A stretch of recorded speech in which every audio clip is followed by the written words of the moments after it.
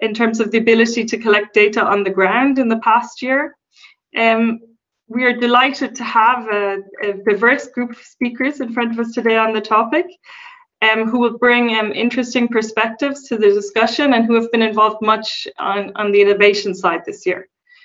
So just to get to our panel of speakers, we have Arianna Legovini from the World Bank, where she has built and leads the Development Impact Evaluation Group. The unit uses research to improve development practice and policy outcomes. Since joining the bank in 2004, she has worked to engage researchers, operational staff, and policymakers in improving the quality in the design and implementation of development projects. Initially, the start was made in this work with the creation of the Africa Impact Evaluation Initiative, and it had programs on education, HIV, malaria, community development, agriculture, and the private sector. In 2009, Arianna worked to import Africa-grown lessons, processes, and programs into the Global Impact Evaluation Program. By 2013, she had designed the Impact Evaluation to Development Impact approach to support the expansion of this evaluation across many institutional partners, and importantly across under-evaluated sectors representing a large share of development aid, such as in infrastructure, fragility and conflict, and public sector governance. So we're delighted to have you with us today. We also have Samuel Wambi Kamande, who is currently the head of data science at AJUA, the Integrated Customer Experience Platform, where he leads a team that provides data support for various product streams and develops new products to drive consumer understanding through advanced analytics and machine learning. He's also a data science curriculum consultant with the Moringa School, where after helping develop the curriculum, he also now continuously improves and aligns it to changing Africa data science dynamics. He holds a master's degree in statistics and a master's degree in computational intelligence from the University of Nairobi.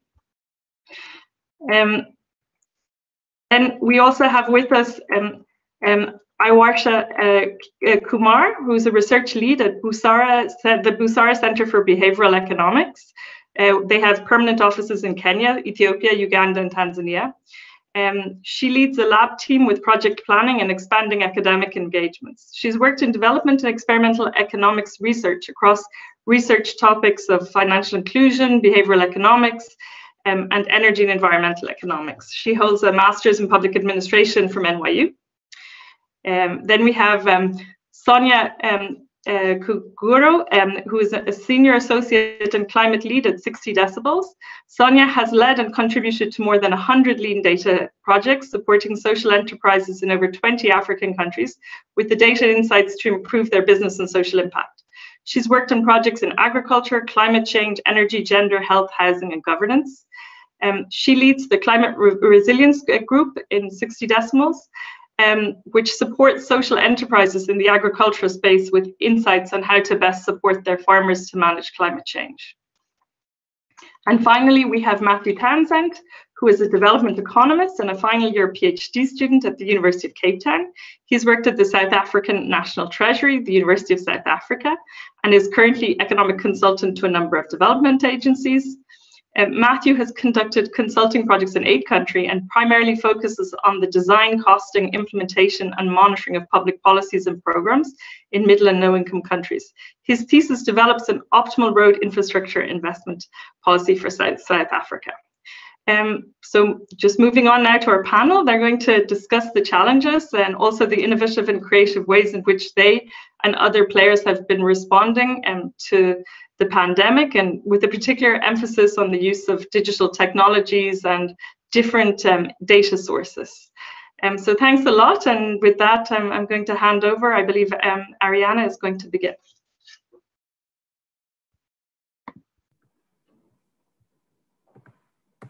Thank you, Emily. I'm just going to share my screen. I hope everybody can see it. I'm going to discuss some of the innovations that came out of our COVID lockdown. Many of these things were in place before, but COVID really gave us a big push in innovating in data usage. So I don't know how many people know, but in the last 2 years, the world has generated more data than in all of our history combined. This is a pretty exciting piece of news. Now, the issue here, as I always say, is really not the amount of data that is available, but how to go from data to information and from information to action. And so the answer is fairly simple, but often not understood, which is the issue is research around that data. And we have two major problems. One is the research capacity is relatively scarce. And second is the financing is not available. Within the whole world, for example, of investment, financing a huge amount of resources, but almost none devoted to the basic question of how to maximize the impact of that financing by using rigorous research, adaptive research, research that allows us to progress much quicker towards the impact that we want to achieve. And so I'm going to give you a series of examples, and I'm going to go into a little depth into the first example, but then kind of shower you through a whole bunch of other examples to just give you a taste of what is possible to do. So the first example is our paper that just came out in PLOS One, where we asked the question of how to meet the challenge of road safety, SDG 6, cutting mortality on the roads by half, without the data available for doing this. And I'm going to talk to Samuel because Samuel is sitting in Nairobi and this is his own city being displayed on the map. And so we went to Twitter and consumers and bystanders reports on crashes on the road. And we scraped 850,000 tweets from Math-Reroute, a mobile web and SMS platform that helps users share information about traffic and road conditions. And then we use that information and train an algorithm to geolocate those tweets in real time. Now, only 1% to 2% of those tweets have GPS locations, and the others are really just text, such as bed accidents on Waiyaki Way next to Kianda, heading towards ABC Place. And so actually training these algorithms is a fairly involved process to be able to reach the necessary outcome of having that dot on a map. And so we created the first crash map of Nairobi that updates in seconds once a tweet goes out. We also went through all of the police stations in Nairobi and digitized their police records to understand what the crowdsourced data tells us and what the administrative data tells us. We then merged data with Uber, Google, weather data to create the first data system for the city of Nairobi that provides real-time information on traffic, crashes, and potentially all set of events that are reported in that social media. Now, during the curfew in Nairobi, we were able to use these data, for example, to see how road safety evolved over the curfews and established by the government to find, for example, that crashes fell, injuries fell, but mortality didn't. And if we look minute by minute through the data, we find that around the time of the curfew, there is a big spike in crashes and speed because people are trying to get home by the time that the curfew takes place. When we have much greater amount of data, for example, in the case of Bogota, where we have the smart card data, we can actually track individual movements and mobility and usage of public transit system minute by minute. And we can, for example, analyze the impact of different pricing and subsidy policies on different parts of the population, especially because we have that data merged with socioeconomic data from the national agency, and understand the impact of urban mobility across these different socioeconomics, or what is the impact of a COVID crisis on that mobility. Again, in the case of Nairobi, we have installed GPS technology in minibuses and provided minibus owners with applications to monitor in real time the operations of their drivers. And that data comes in, again, without the need for face-to-face interaction. And so we can continue monitoring the impact of these technologies. In this particular case, a randomized control trial of these monitoring technologies find that the firm profits increased by 13% in around 6 months, and that firms are able to expand their fleet. So pretty amazing results for implementing monitoring technologies. And so I'm sure Sonia will like that. So the other use of big data is collaborations with e-commerce platforms that generate a huge amount of data on firm activity and linking consumers to suppliers. And so we partnered with one of Africa's largest e-commerce platforms to run a series of randomized control trials to improve firms' usage of the platform, their survival rates, and also boost the firm's sales. In a different setting in Ethiopia, where we are working on road corridors with use of satellite data to look at the impact of those road corridors on economic development, we also work within the industrial parks that are placed around those corridors to understand labor market opportunities, especially for women and poor women from rural areas that are hired in industrial parks.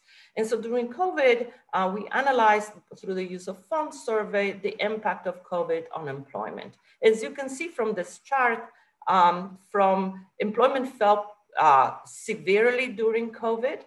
So only 67% of employees retained their jobs, and the others were either put on leave or severed altogether.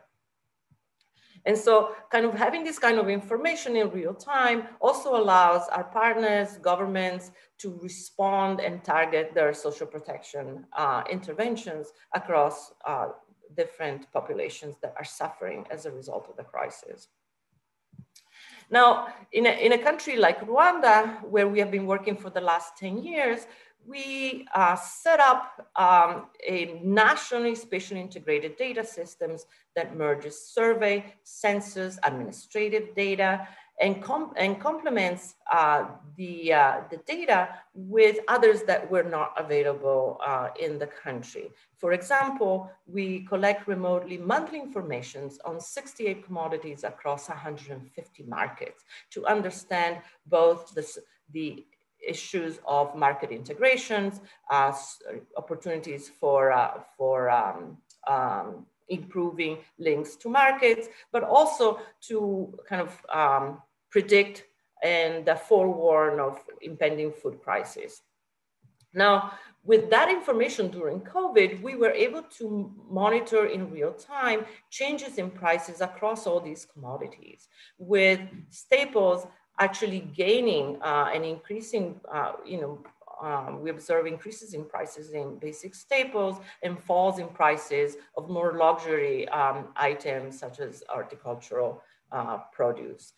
Again, this provides our clients on the ground information about how to target their recovery.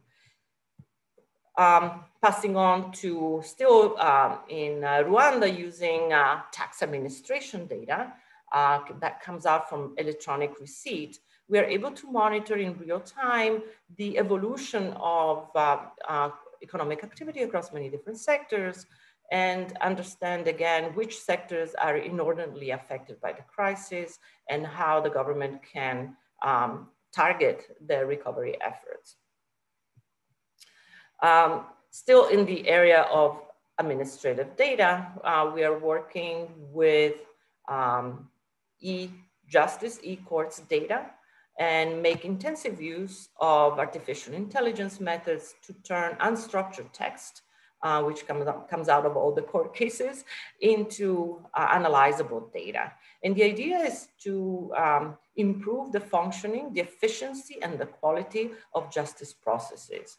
When we merge that data with market data from the stock market and other sources of private sector data, we find that there is a causal relationship between the speed of justice and the valuation and revenues of firm. This is I think, perhaps not as appreciated an effect of justice over private sector functioning.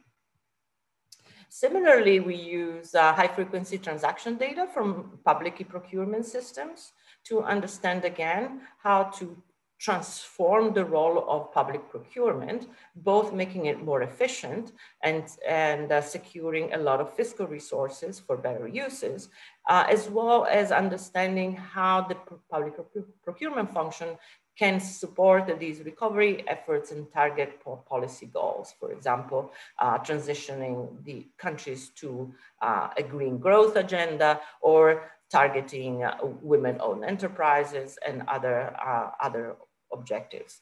In some of our cases, we find that very simple reforms, such as adoption of one price for one good, can save countries in the order of 2% of GDP, or that by increasing the productivity and discretion of procurement officers, we can save more than 10% in healthcare expenditures. These are, when I say, the research is underfunded, but when research can actually transform the way we deliver on our investments and program, we really need to think about how to finance research in a much more proactive and at scale way. So I also want to make an important point, I think, which is that we can use ubiquitous data, for example, data that comes out of phone records and specifically call detail records, CDRs, to, in the case of Afghanistan, to develop new targeting systems, basically using that data to identify vulnerable populations that should be supported through social protection programs. But the issue here is that we were able to do so in the case of Afghanistan because we had 5 years investments in collecting survey data from the ground. We had massive amount of data that then we could use to calibrate the use of CDR data. And this was also the case for example, the Twitter data that we used in Nairobi, where we sent out a delivery service, Sendy, to actually check whether our algorithm was working in practice. And we, across the world, we have a series of mobile apps, like such as Safety Pin in Delhi, which is used to collect data on violence against women, things that are generally hard to measure, to understand the impact of that violence, in the case of Delhi, on school choice, in the case of Rio, on labor market participation. And more generally, and that is the last thing that I'm going to mention, we have large partnerships with major social media actors, such as Facebook, to learn how to implement scalable, low-cost, effective solution to behavioral change that affects our development of, opportunities. And for example, we are working on prevention of violence against women. We're working on prevention of malaria, or kind of testing and informing targeting of social media campaign to address vaccine hesitation, specifically in the context of COVID. So I'm gonna pass it back to Emily, and I hope you found the examples exciting as I do. Thank you so much, Ariane. That was very interesting, and thanks for all those examples. I'm going to turn now to Samuel, and if you can keep it to 9 minutes, we're going to have a little bit more of a chance then to discuss following. Just to remind everyone that we have a space for questions and please send us any questions you have, and then we'll try to deal with them as the discussion unfolds. So thanks again. All right, thanks, Emily. So like Emily mentioned, my name is Kamande. I'm the head of data science at Ajua, and Ajua is an integrated customer experience company in Kenya. And our role is pretty much bridging the gap between businesses and their customers at the point where they interact. And we do this by integrating our software in there. A couple of things happened last year that led us to actually provide more value to our customers. And this was actually contrary to most other businesses. In the sense that we already had the technology to connect customers to businesses. So primarily we run surveys as the entry point, or either on SMS, WhatsApp, or even in web forms, but that is not as, the uptake of that is not as high within this market. This is in Kenya, Nigeria. And so one of the things that happened is as the countries went into the lockdown and became quite unsure in terms of how to best serve their customers, they increased the range of touch points where they interact with their customers. So think of it of, customers are not coming to your branches anymore if you're a bank. So how do you reach out to them to understand the changing dynamics? So one is, we were able to integrate into more touch points. So for instance, for one of the main banks, we are not integrated into all their systems, their mobile banking systems, because normally customers would mostly, about 70% of their transactions would happen within the branches. So we ended up having to integrate very quickly into the mobile banking systems, and that way power more conversations around what customers are experiencing, and build and drive that customer experience. That was one. On the other hand, Ajua has an audience in the countries that we operate in, an audience meaning a panel. In Kenya, that's about 250,000. And normally it was a good to have for our business operations. And it was something that we'd normally have as an add-on to all our customers, in addition to what we'd call voice of the customer, which is our main business. But then because of the lack of physical, the abandonment of physical surveys and the traditional methods of doing research, our customers came to us telling us, hey, can we use your same technology and audience to figure out what's happening within the market, and kind of layer on top of what we're doing in terms of our voice of the customer. And so for the first time, in such a long time, actually maybe since the inception of the company, this became a huge part of our business, and we ended up even bringing in more people to help us with research, because typically that was not, our bread and butter. And big organizations in Kenya, including your Safaricom's and your KCBs, now we're carrying out surveys through our platforms to understand what's happening with the consumers in terms of their different challenges and changes in their behavior every 2 or 3 days. Because as all researchers here know, things were moving very fast, and they still keep doing so. So you're running surveys out to panels of samples of 1,000, 2,000, 3,000 every 2 days, because of how fast everything is changing around the consumer. That's two. The third shift was around okay, now we can carry out all these surveys. But people in the country are going through so much. We're seeing a huge drop in employment levels. How can we use our platforms for social good? And so we figured out, okay, normally when our audiences participate in surveys, they'd get 20 shillings, or the equivalent of 20 cents, in a form of an incentive upon completion of a survey. Actually, this is based on something that we've done with Busara a while back, to establish what the right amount is. And so we said, okay, how many of these people would be willing to donate that amount instead of getting airtime, to contribute food to support a family that needs food because of the hard economic times. So we partnered with a company that was providing, a plate of food per family every single day called Kwanza Tukule. And we're like, okay, the more we do surveys and the more we give incentives, then we give the option of, donating that 20 shillings to charity to feed a family to the respondents. In the first 3 or 4 months of doing this, we ended up feeding 3,000 families because a plate of food was, they had a kitchen and each plate of food cost them about 40 shillings to make. So if you complete 2 surveys, then you've actually fed a family. And so those 2 things went hand in hand.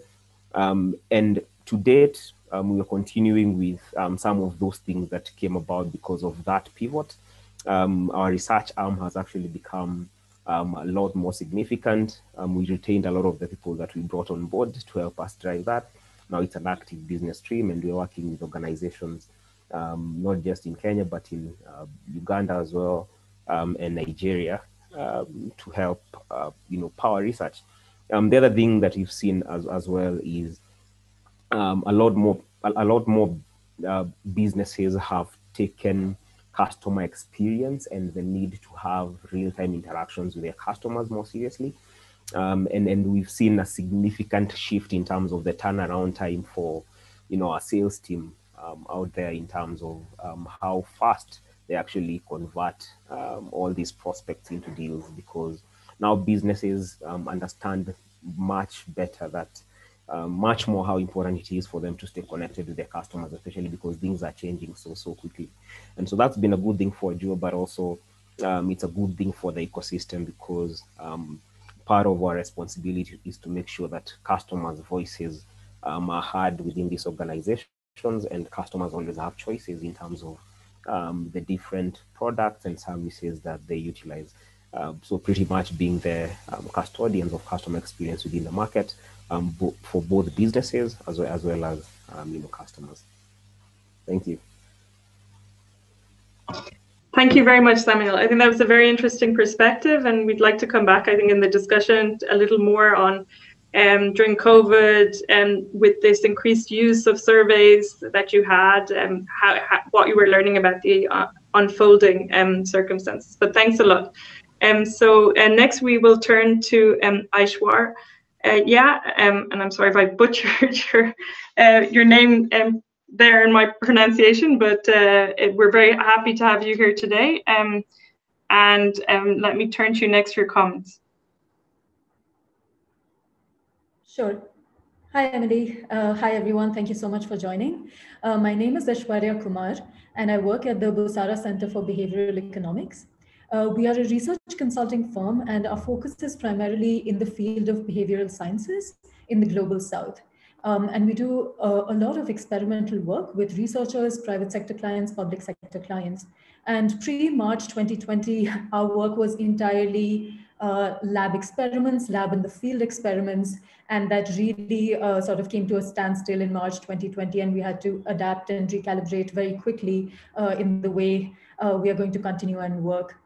So we started by working with clients and really sort of understanding what are the research questions and research designs that they are planning to implement last year, and what are the alternatives there. So in terms of advice, we had to internally start piloting as well to understand, where do we advise to do a phone survey? Where do you say a text message may be more useful to send? And where do you do online surveys? And which mode to suggest? How do you ensure data quality?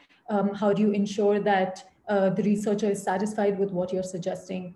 So we were faced with all of these questions, and last year was so much learning around that. And what our experience essentially told us, especially for behavioral sciences, was that interventions that are around communication. So if you're sending messages or audios and videos, and you're asking people to react to that or understand that and see what are the differences in behavior when they receive a certain type of information, how do they react to it, and whether that brings about a certain behavior. So as an example, we partnered with a nonprofit called Raising Voices. And this was about violence against women. And basically what in a field experiment would look like in this case was people would play the dictator game, which is essentially, I offer you 100 shillings, and you decide how much you allocate of that amount towards this nonprofit that's going to help women who have faced violence. And what we did was provide them different types of messaging, that if you deal with this or if you provide with this, what this actually means, more decision making, better education for your children, etc. And we compared these different messages to see whether it affected the level of charity that you're willing to do. And this we ran through one of the first tools that I'll talk about for digital technology that we've been using, called Kite. Kite stands for Knowledge Insights Tool for Experiments, that has been developed internally at Busara last year. And it's a mobile application that you can access through Google Play. And this is essentially for remote data collection, where you can create your surveys, you can test polls, you can collect data on this, you can send messages, you can upload videos and audios. And essentially it's great for message intervention type of setup. And there's also integrated real-time payments, right? So if you have recruited a set of respondents on this platform that are answering these self-administered surveys through this app, you can also send them money for participation. And the next one, which is closer to the work that we were doing previously, is around the virtual lab, which is basically something like a Zoom meet where participants join. And essentially, this is for interactive games where you need people to interact with each other and do decision making based on what the other person responds. And we send participants link to join in. And we have successfully conducted this, but there are many learnings here, right? So I think in terms of pros for all of these things, there is a lot of flexibility of like when people can join this, and you don't have to stick to certain office hours, so that helps. It's definitely much more cost effective, remote data collection, compared to in person. And you can reach much larger samples at a much smaller cost.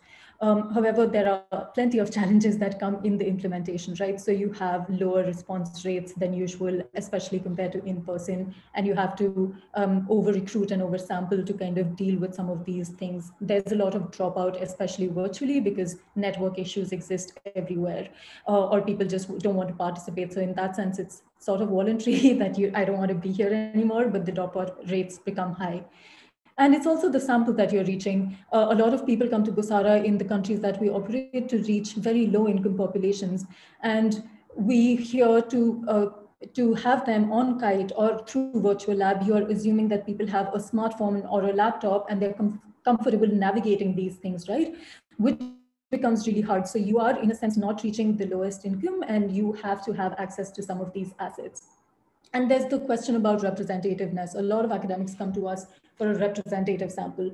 What Busara fortunately has is a very large database of respondents already onboarded who have given consent for research in the future. So we can pull from that pool to be able to research with them in the future again. So that's pool has come in really handy in 2020 for conducting experimental research.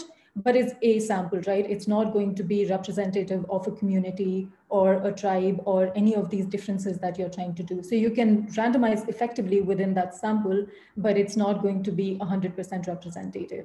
And of course, implementation of very complex studies where you want to do multiple activities and multiple games, et cetera, is very hard through virtual means. So even in terms of like the advice that we've been giving is like, if you're doing like phone surveys, keep it simple, keep it short. There's a huge dropout at like 30 minutes. So try and keep it under that. Even for text messages, providing like incentives, we found has definitely increased uptake by 5 to 9 percentage points if you do that. There are also ethical questions, right? So IRBs needed to be amended to be able to run some of these studies.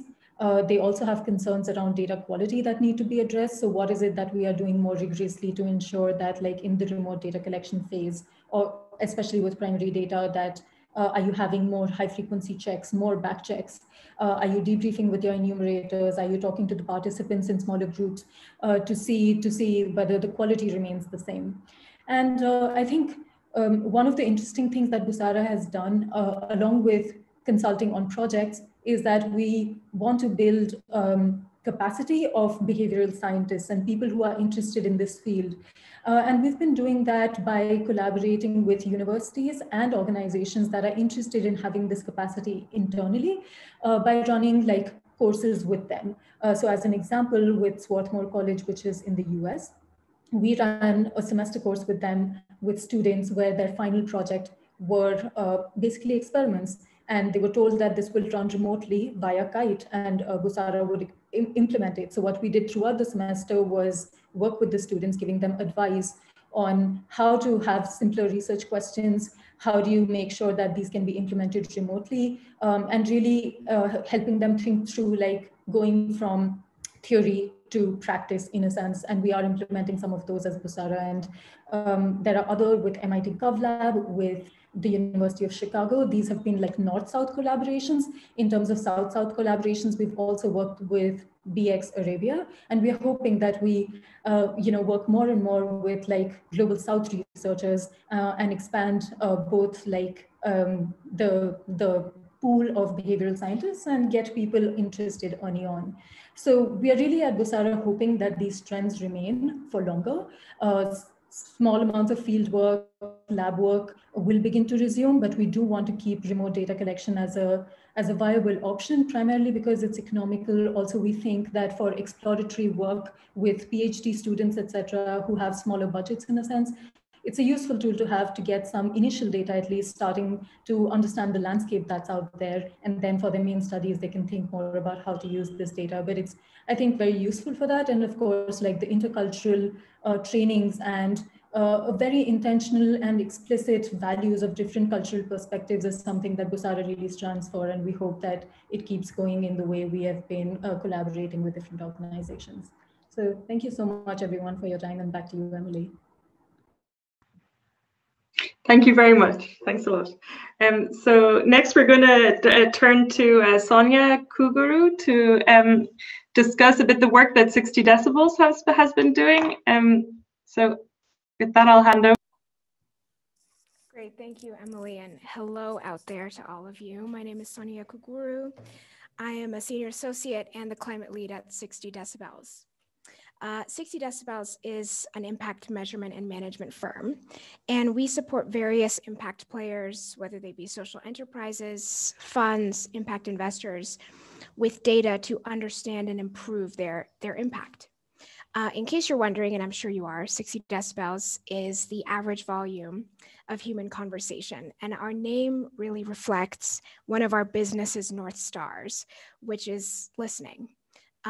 We started this work maybe 6 or 7 years ago at the Acumen Fund, really our parent, supporting the portfolio of Acumen's of social enterprises with insights to more impactfully deploy Acumen's capital.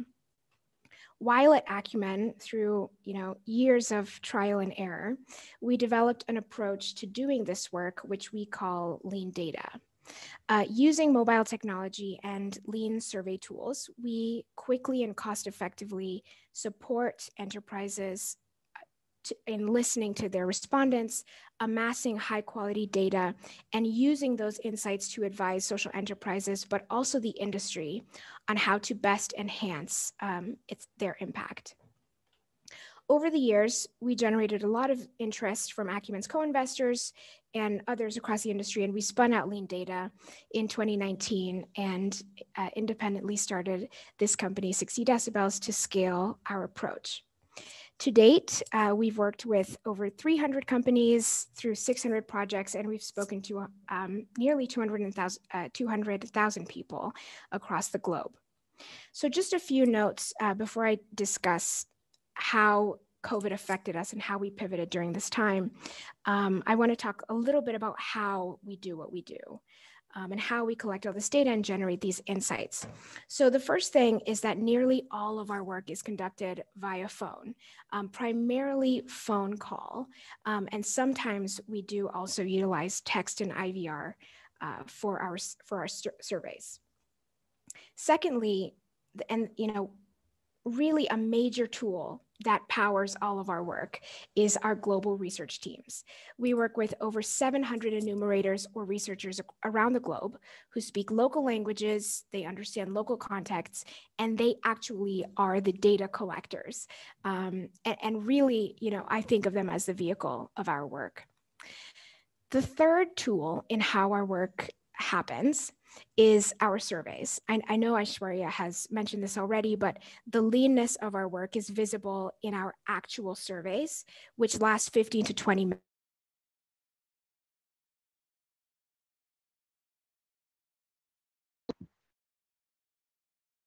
30 minutes. Okay, we have you back. We can hear you. Yeah. Oh dear. It's just a brief blip, so it's fine. Okay, well, I'll just continue on then. I was just mentioning how lean our work is, and that's really visible in the shortness of our survey tools and our questions. Now, the last thing I wanted to mention is that as a result of all of this data that we've been able to collect and all these interviews and conversations that we've been able to have, it's all allowed us to generate a benchmark, which is, I've talked about one of our North Stars being listening, and really the second North Star is we are really focused on ordinal impact. We are focused on comparison and standardization, and our benchmark allows us to do this. We found, and we believe over time, that comparison generates interest in our data, and people take a deeper investment in how they, in data when they understand and contextualize themselves against others, and when they can measure their own performance against the industry. And this particular approach, we have found, affects people in a different way when they see their data presented in a standardized, measured way than just in the one-dimensional way of here's just how you did. So we are really focused on here's how you do it, how you're doing, but here's also how you're doing compared to your peers. Now, in terms of COVID, and just thinking about what Samuel Adejua had said, the number one thing we found in COVID is that because of how we work, we really didn't have to change. Our data is already collected remotely, 95% of it is on the phone, and it's therefore already COVID-19 safe. And so the meat of our business did not have to change, and fundamentally, things stayed the same. Just as a quick example, we actually believed that we'd have to pivot at the beginning. One hypothesis that we had was that our response rates would change. We weren't even sure if they would change in a positive or a negative way. Some members of our team thought we'd see more responses because people are at home more, while other folks, there was a second camp of folks who thought folks would be too busy or less interested in participating in a survey. But what we found was that the response rates stayed steady. If you compare the performance in response rates from February to April 2019 to February to April 2020, both time periods, our response rates were just upwards of 60%, which means that 60% of the time, folks pick up the phone and complete an interview with us. So we were happy to find that there really wasn't much of an impact on our phone surveys. And as a result, we were over the course of 2020 alone, we've been able to collect COVID insights from over 50,000 people in 32 countries. But there are two areas where we did make some changes. The first area is in the content of our work. Prior to COVID-19, our work was primarily focused on the relationship between the respondent and the company that serves them, that commissioned us. And the one way in which that changed is we began to include broad COVID questions in all of our surveys. We developed a short 6-question module, which we deployed across every study that we conducted in 2020. And that module served to both provide insight on the COVID-19 lived experience for our respondents, but it also served as a way to more empathetically reach respondents during what was, at the beginning and still, a scary and challenging time. And the second way in which our content changed is we began to roll out COVID surveys alone. We began mass listening campaigns around the world, some of which are still ongoing, to understand the impact of COVID-19 and, more importantly, what folks need to cope during this pandemic.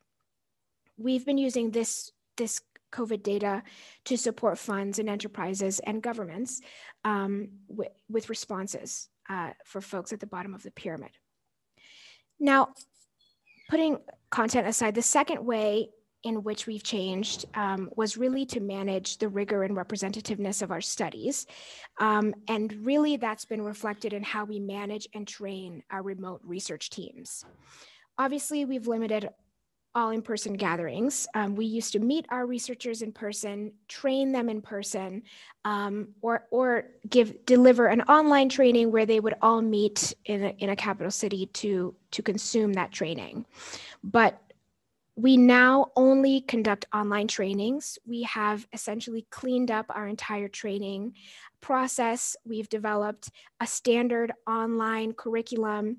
Any of our researchers around the globe can take any of our courses, whether that's on basic research ethics to conducting a study with farmers. And we've also introduced a new module it's both for our researchers to better understand how to manage having harder conversations on the phone, how to manage their own emotions, but also tips and guidance for how researchers can manage more challenging conversations for the sake of respondents. Now, I do want to mention that mirroring what Samuel said is the last area that we've seen a big difference in this COVID period is also an interest. And I'm feeling very affirmed right now, Samuel. But we used to perceive a slight prejudice against phone surveys. And now we are seeing a lot more interest and understanding in the power of collecting data on the phone and how high quality and rigorous that data can be. As a result of that, we deployed our first COVID study with the support of our clients on April 1st of 2020. And in order to support other players and practitioners in the space, replicate this methodology and also move on deploying more phone surveys. We've also published the 60 decibels remote surveying toolkit, which should support folks in getting work like this off the ground. We really would love to see more folks in this space doing this work. And we have shared with our hosts and with GDN the link to that toolkit so that any of you can start doing these phone surveys tomorrow. So that's just a little bit of background on 60 decibels and also how COVID has affected our work. Thanks a lot, Sonia. That's very interesting. We'll come back, I think, in the Q&A to some questions that you've just got in on your presentation. But finally, to turn now to Matthew Townsend to join us to give. Yeah, I think Matthew's there. Yeah, perfect. Perfect. Thank you very much, and thank you very much, everyone, for being here. The question which was just posed by Andrea to Sonia, and I think I can weigh in on that as well later on in the Q&A, because the research which myself and another researcher completed for the EIB and the GDN program, we actually partnered with 60 decibels, and we had an interesting research experience. But I'll save that specific project for the Q&A session. What I wanted to use my time now for, and sort of the general question being, how has COVID affected the work that I do as a researcher? I wanted to introduce a few high-level sort of impacts which I've seen affecting my work, which I think will resonate with a lot of the participants in this webinar, and hopefully start to sort of get questions and inputs from other researchers on this forum as to how they're seeing that play out and also how they're dealing with it.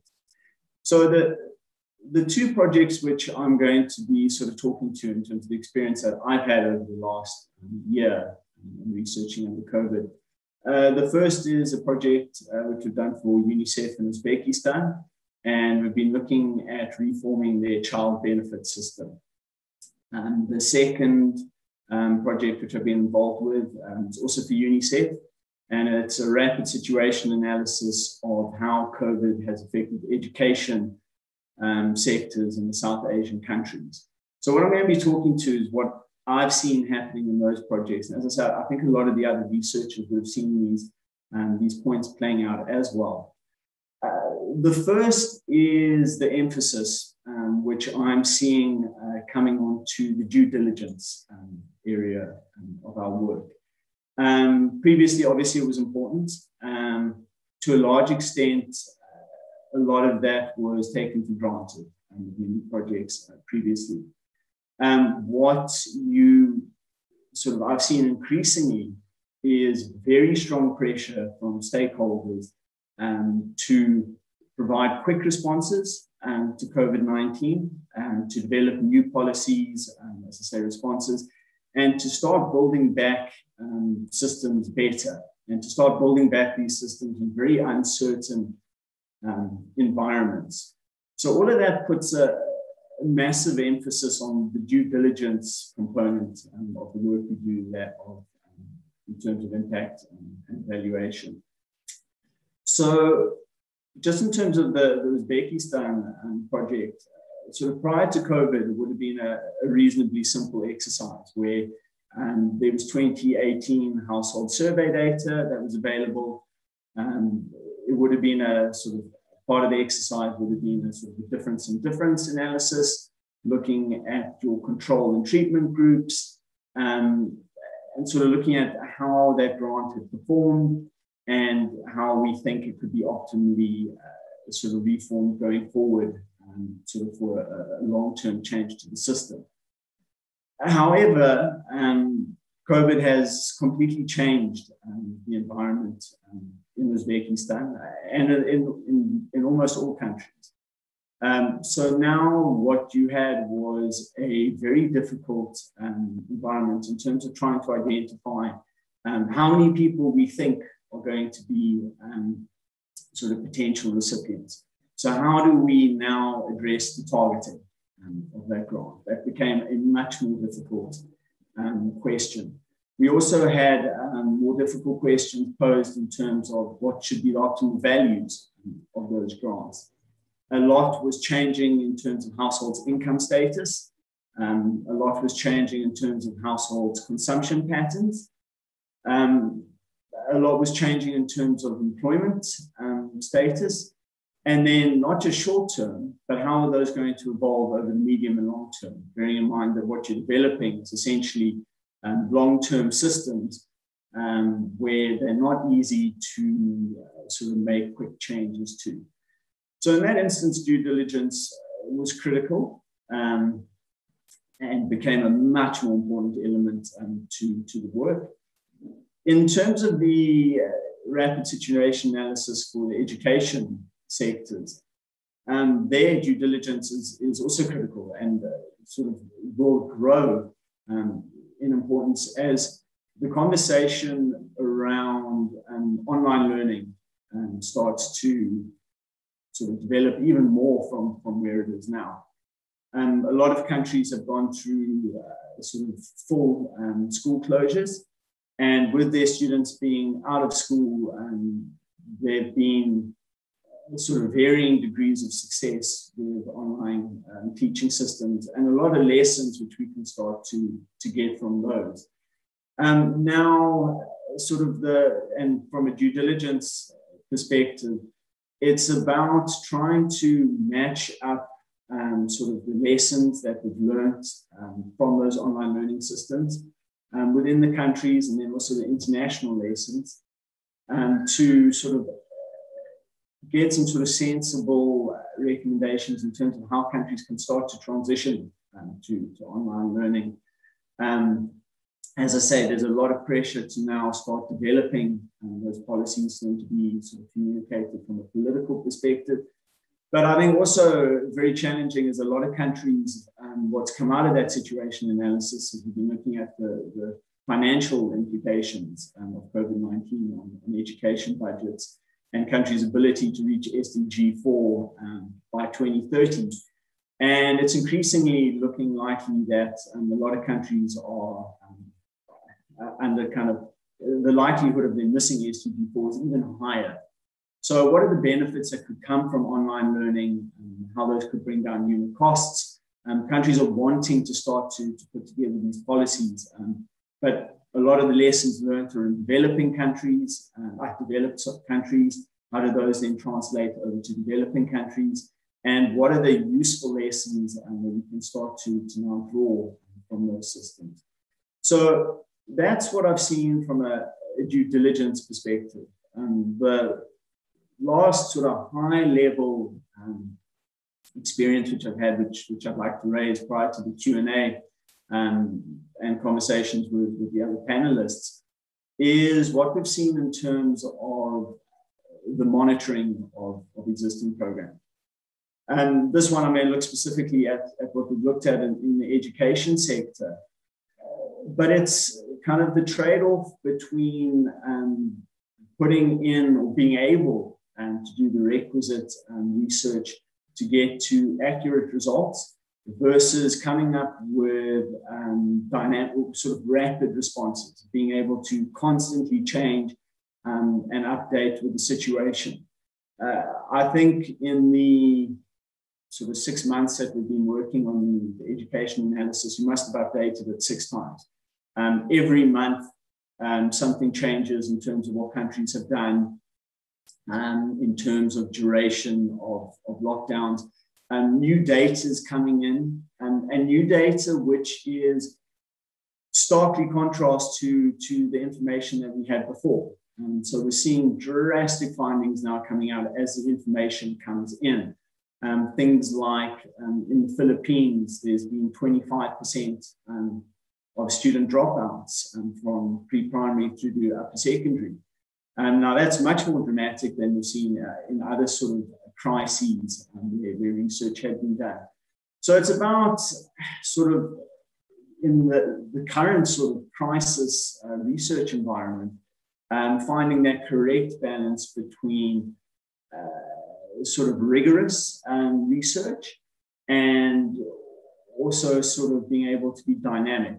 And in that sense, what we've focused on and the work that we've developed is developing dynamic models, which are mostly focused on identifying key variables, sort of coming up sort of with relationships that are justifiable, and then spending most of our effort on doing stress testing. And then as things begin to calm down, then sort of shifting back to your traditional sort of focus, which is much more on sort of your accuracy of results. But at the moment, I think it's what we've seen is it's more about being able to provide inputs to policy and operational discussions, and not necessarily being sort of on the button, but being in the ballpark, so that you can give guidance to conversations, sort of informed guidance conversations. Then I think sort of the last few points, which I'll sort of just also briefly mention, but say for the next round of questions and Q&A, is the difficulties that we've had in terms of how the operational environment has changed. So traditionally, a large component of my work was traveling and in-country trips, but that has fallen away to a large degree with a lot of the travel restrictions.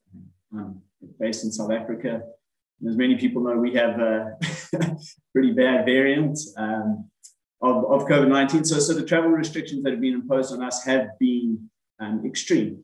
So we've had to adapt to how we undertake our work. And we have remodeled the relationship that we have been trying to build with in-country national consultants, shifting more from a capacity and a development focus, which we had in terms of working with national consultants, which that hasn't fallen away, but it's to a large degree been sort of necessitated for us to replace with in-country experts and teams with in-country experience. And that's how we've ended up partnering with, from a research perspective, with 60 decibels. Yeah, and sort of the way we've reacted to our other projects as well. So I'd like to just leave it there in terms of my sort of high level sort of take on how COVID has impacted the work environment that I see as a researcher. And yeah, I look forward to the discussion. So thank you very much, Matthew. Please, everyone, note that the Q&A is open and we're looking at your questions. We're now going to start introducing those to the panel, but if you would like to add there, that would be great.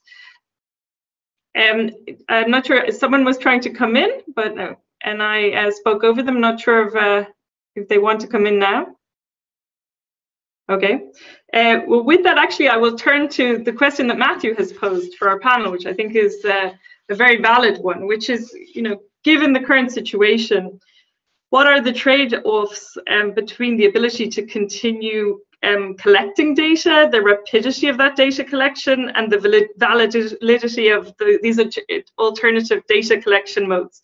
What have we been learning as this crisis unfolds? And at this stage, what are our takeaways on that? And maybe on that, I can start off with Aishwarya, if you'd like to take that, because you've been discussing a little bit the Busara approach. Sure. Thanks, Emily. Yes, so I think there are definite trade-offs and concerns around that, about which mode of data collection that you use.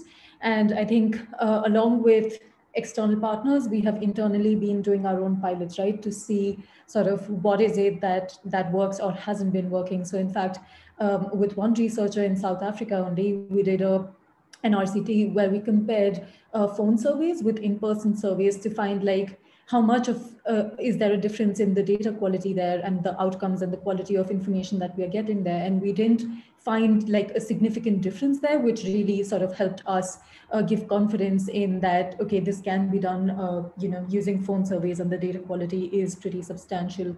With text messages, we tried that last year for the first time. Previously, it was mostly used as reminders or invitations to sort of participate in studies, etc. We had never like actually done like surveys over text messages where you send a bunch of questions and get answers. And we found that overall, like the patterns followed like a reasonable distribution compared to like previous in-person data collection that we found. Small incentives definitely helped in participation. So in basically getting better response rate and completion rates. So like a small incentive does affect by like 9 percentage points.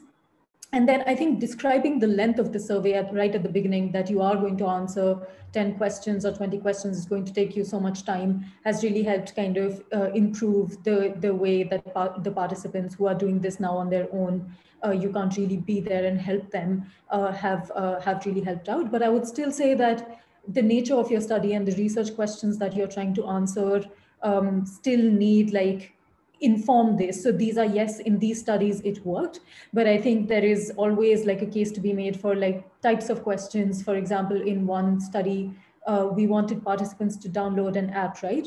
And they weren't able to, even with like virtually going through an entire explanation, etc. The response rate was really low. The download rate was really low, and it took what we had anticipated in field would be like a month's activity, then became like over multiple months where more recruitment needed to be done. We had to like, if previously we oversampled by like twice the sample that we are trying to hit, now we are at like 3-4 times to reach the target sample. So if you want like 500 respondents for your study, we are recruiting at the time of recruitment like closer to 2,000, 2,500. So I think there are some sort of trade-offs here that need to be considered. And which mode do you think would be best for you? So absolutely very valid questions. And I think it is a bit of a case-by-case basis, but these are some of the examples that we experienced.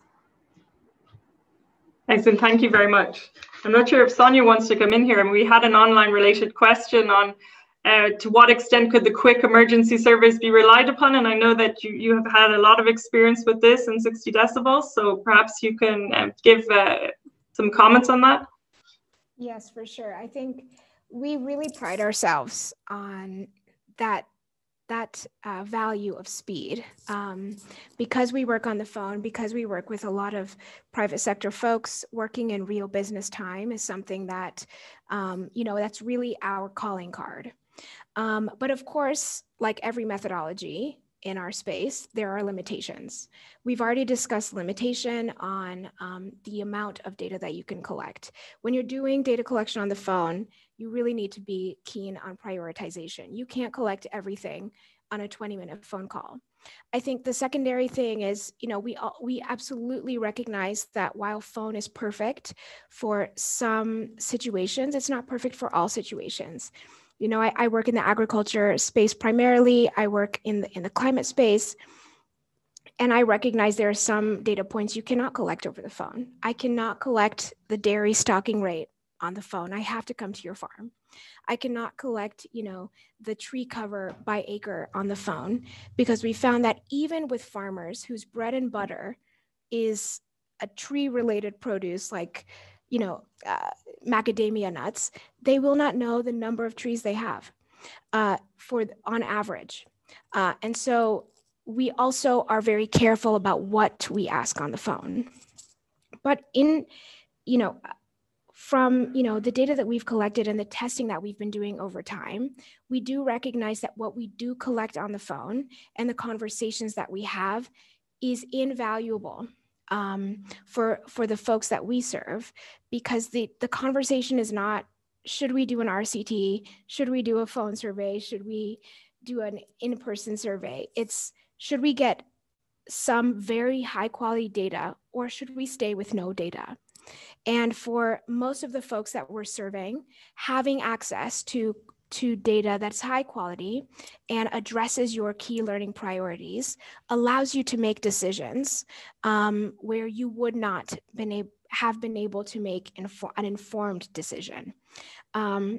So, certainly, and Matthew, pardon me, I'd love to hear your response and if I've answered your question, but, for what we do, we know that we can collect high quality data on the phone in a quick way. And with that, I'm going to hand over to Matthew for his response. Yes, no. So I think that the end result that we achieved with 60 decibels was a good outcome given the circumstances. So in terms of just to sort of quickly give an outline of the project that we've done as part of our EIB GDN research project, is we were looking at how an online distribution platform in Nigeria was affecting the price of consumer goods for staple household products being sold by small retailers in Nigeria. Now, we had started the project pre-COVID, and we had gone through our initial sort of research methodology exercise sort of under that context, where we'd identified a sample and we developed a survey which we were going to implement face-to-face with sort of field workers going to the stores, gathering a lot of the information just by looking at prices on the shelves, which would be sort of the most reliable indication of what the exact prices for those goods were. And that's how we had planned the research. COVID then obviously came along, and everything had to change. The first change that we saw happening is that when we switched from what we were expecting to be field workers visiting sort of physically visiting stores, to a shift to online, to shift to telephone interviews, which was the approach that we've gone with, we immediately had to increase our sample size. So that was the first change which we had to make up front. We then started, in terms of the pilot survey, and I think this speaks to the question that Andrea had answered, and how does sort of 60 decibels is sort of in-country team of sort of researchers assist is we obviously, I've done quite a few projects in Nigeria and I've spent quite a lot of time in country. So I'm familiar with the cultural sort of environment, but I also, it's not my typical environment. So a lot of those nuances and how that's going to affect how the surveys go needed to be brought into the survey.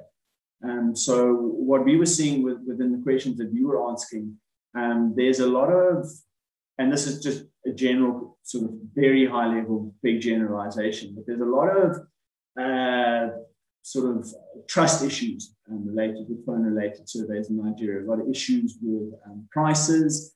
There's a lot of scam type activity which goes on. So when it came to questions about the prices of goods and profits of companies, the margins that they were charging, etc., where in a sort of a face-to-face environment and sort of having something in store would have been relatively easy to collect, and over the phone, a lot of complications started to arise. So we went through various iterations with the 60 Decibels team who had sort of in-country experts to work out how we needed to adapt the survey. And then in addition to having to increase the sample size, we also have to reduce the number of questions. And then in analyzing the questions, we also have to then have a look at which ones sort of were still valid.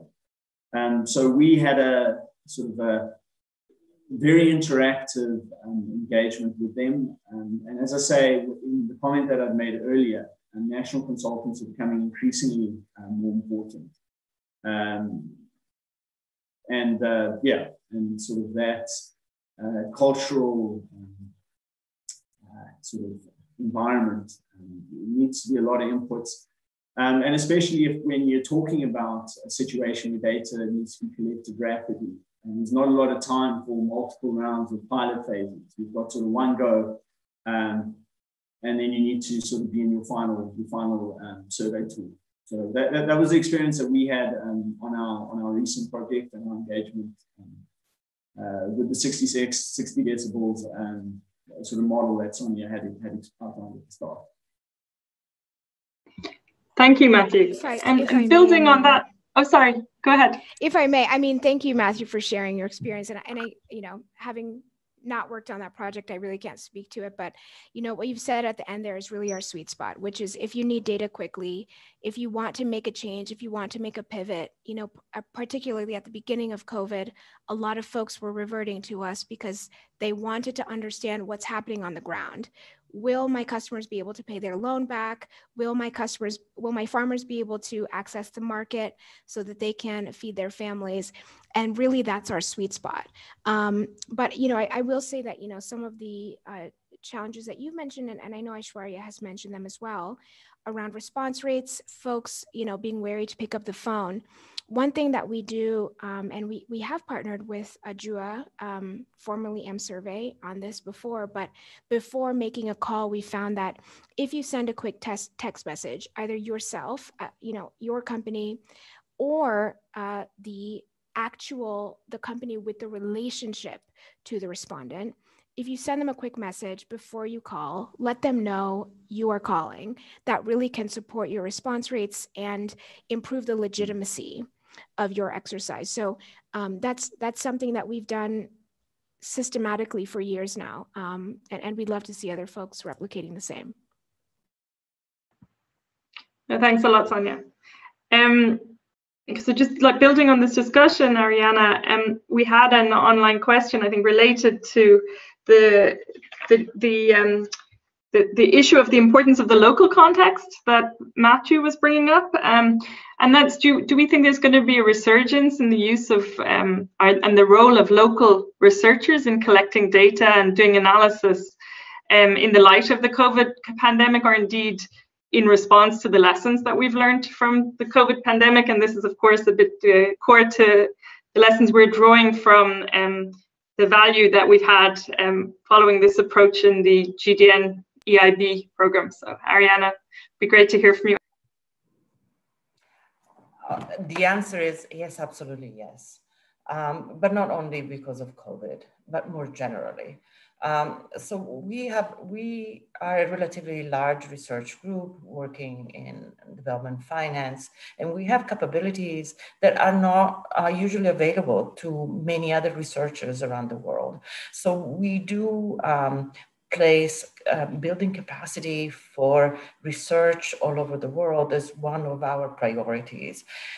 We build capacity both from the demand and supply side. What I mean by that is that we find it fundamental to build capacities in governments, agencies, and firms to understand what research services they need and how to judge the quality of those research services that they may contract. And at the same time, build capacity from the research side to ensure that they can meet high quality standards. There is nothing worse than the wrong answer coming out of poor research, guiding us in the wrong direction. And so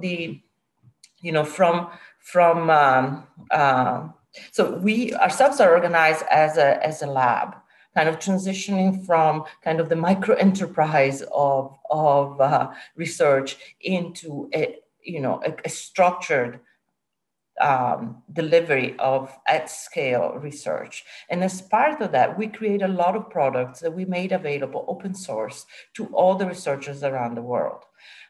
Just to give you an example, in April 2020, we halted face-to-face field work because of the crisis. And our DIME Analytics team helped our teams transition to phone surveys. In that process, we developed guidelines for safe and effective remote data collection, which we made available to everyone. And we developed COVID-19 modules to add to the surveys to track the impact of the crisis on firms, households, and others. More recently, we developed guidelines for safe resumption of face-to-face surveys. And again, we made those available. We do have a DIME Wiki, which actually Nairobi is the #1 user of. The DIME Wiki is basically a handbook of everything that you need to know for data collection and impact evaluation analysis. And it is a wiki, so it allows everybody to contribute their thoughts, ideas, and links. We also provide, develop and provide toolkits and field kits for others to use. In some cases, we have run summer schools. For example, in Kigali, we ran an exciting summer school associated with their PhD program. We brought, a big team to Kigali and worked with the local professors and the local and junior researchers to develop their skills. We even hired the 2 best students out of that program.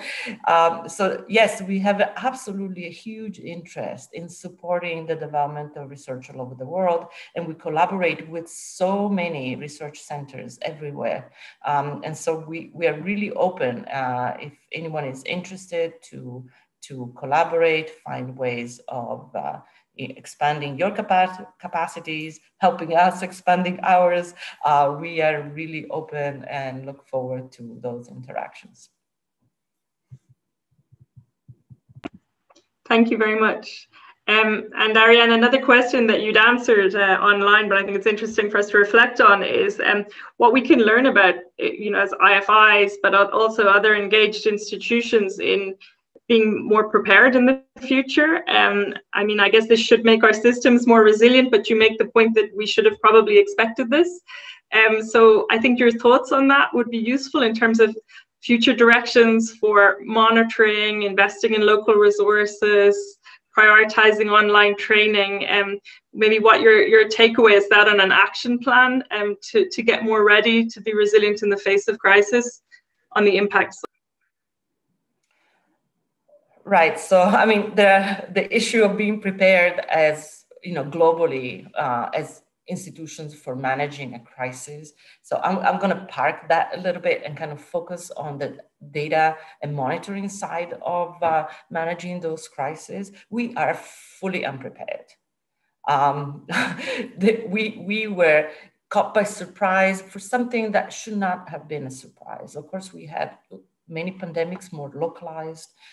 We knew that this would be coming. A lot of people had said so, but you know, there is nothing better than a crisis to focus everybody's attention. Now, what happens in this crisis is also quite interesting from the research side, because this is the first time we saw, you know, huge collaboration across many different research centers, and you know, everybody focused on developing a solution.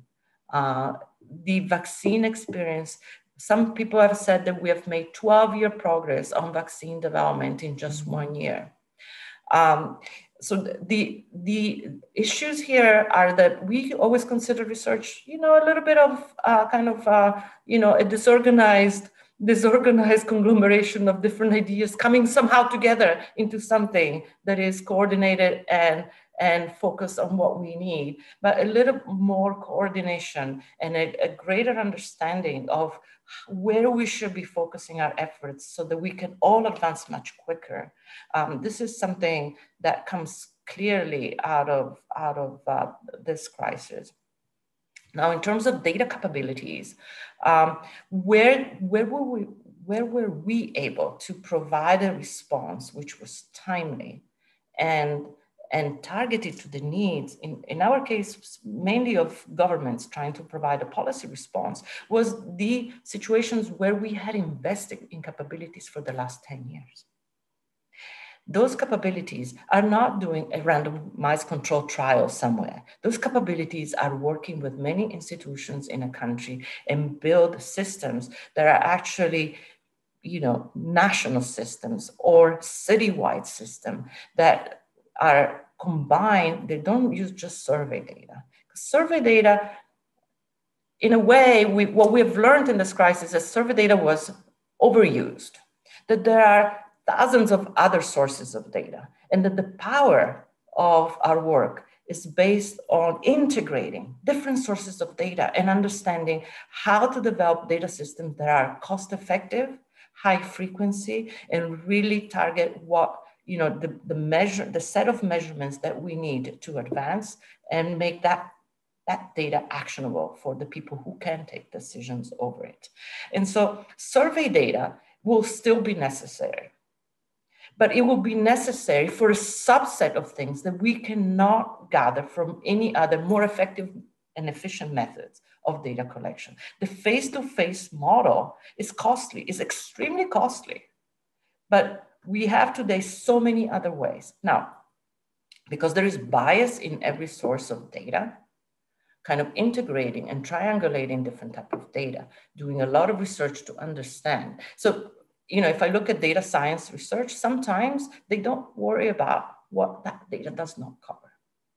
So injustice is a very clear example. When we have bias in a way, different populations are targeted for law enforcement, then the data we get out of the justice system is biased against those group of people who are discriminated against. And so when we look at statistics, those statistics are not true. They are biased because of the way we generate the data. So kind of understanding the data generation process, understanding how to interpret any data set in a way that allows us to not draw conclusions too quickly, and kind of triangulating and building these integrated data systems to actually aim towards kind of an unbiased and universal set of data that then we can use to draw policy conclusions and actions. This is, I think, one of our priorities. Financing, again, from development institutions and is not available to build these data capabilities.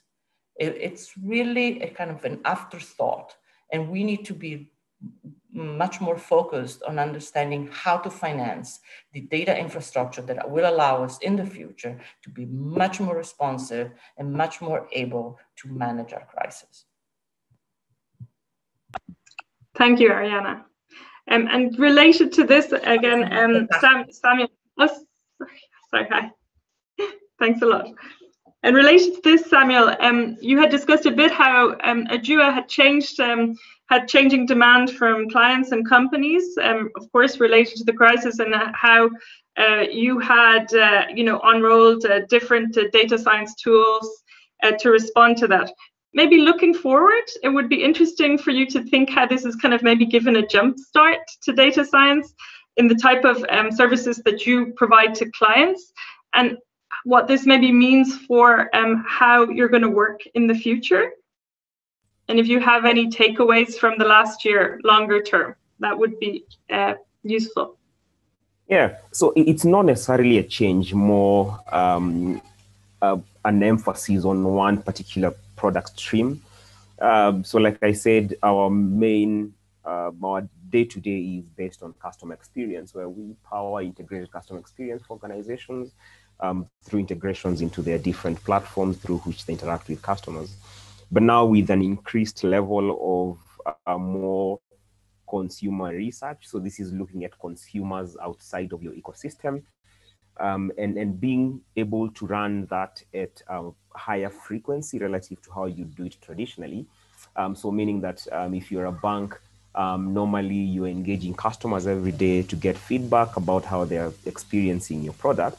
Now you can do the same thing with the rest of the consumers out there who are could either be your customers and just figuring out how they're interacting with other products outside, or they could not be your customers entirely, but they're giving you a constant pulse of what's happening within the consumption ecosystem. And so being able to have the same level of frequency of those conversations as you would internally, because you've been able to drive those internal conversations and drive very high frequency data for your customers. So that's definitely changed. And it's going to continue. We are seeing it already in 2021. So for instance, a bank, in addition to continuously collecting feedback from their customers, they're also running more surveys to the general consumers, if you may, every week or every couple of weeks. It's at a higher frequency than we've ever seen. And I mean, that's very, very important because Africa is already dynamic enough, Sonia and the rest of the guys have spoken about it. It's already dynamic enough. Now you layer the pandemic on top of that, and the complexity just, grows tenfold. And so you need to, I don't think it's ever been more important to have a constant understanding of the consumption dynamics, especially for a profit company. So, that's definitely the biggest change we're seeing. Okay, no, thank you, Samuel. I think that's a nice and positive end, actually, to our discussion today, is just that we may see, continuation of this dynamics over the past year. And I think there's been some very nice messages from today's panelists on that. So with that, we'd like to thank everyone for your time. It's been very useful for us at the EIB to learn from all of these approaches and take those to our project work. So again, have a nice rest of the day, good weekend, and thanks on our side. We'll be posting some of this information online. I think you can see in the chat some links already to some of the background resources. And we hope we've given you a flavor of some of the work that's been going on from our speaker's side. But great to have you with us today. Thank you, everybody. And thank you very much. Link to the recording of the webinar today on our social media. So that should be up hopefully by Monday. Wonderful. And thanks Ramona and everyone at GDN for fantastic organization. Thank you. Thank you, Ariana. Thank you. Thanks for having us. Thank you to everyone. Yeah, thank you, Emily. Good job. Thanks. Bye. Bye.